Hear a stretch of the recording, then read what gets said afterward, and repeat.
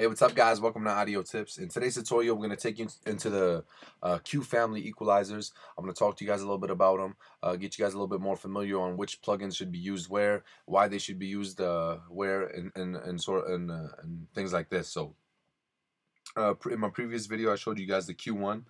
Right now, I'm going to open the Q2. We're going to open it up. It's going to look a little something like this. Sorry guys, I got a cough, but I'm just trying not to let it out.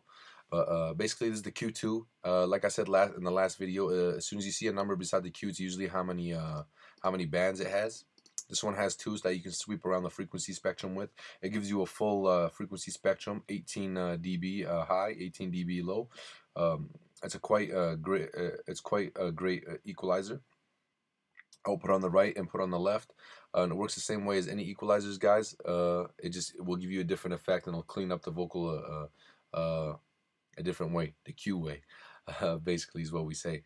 So this is just the difference between this and the Q1 is that basically this one has 2 bands. I usually use it if I just need to do minor touch-ups, but this is basically it. Thank you guys for watching. Hope you guys enjoyed, and please subscribe.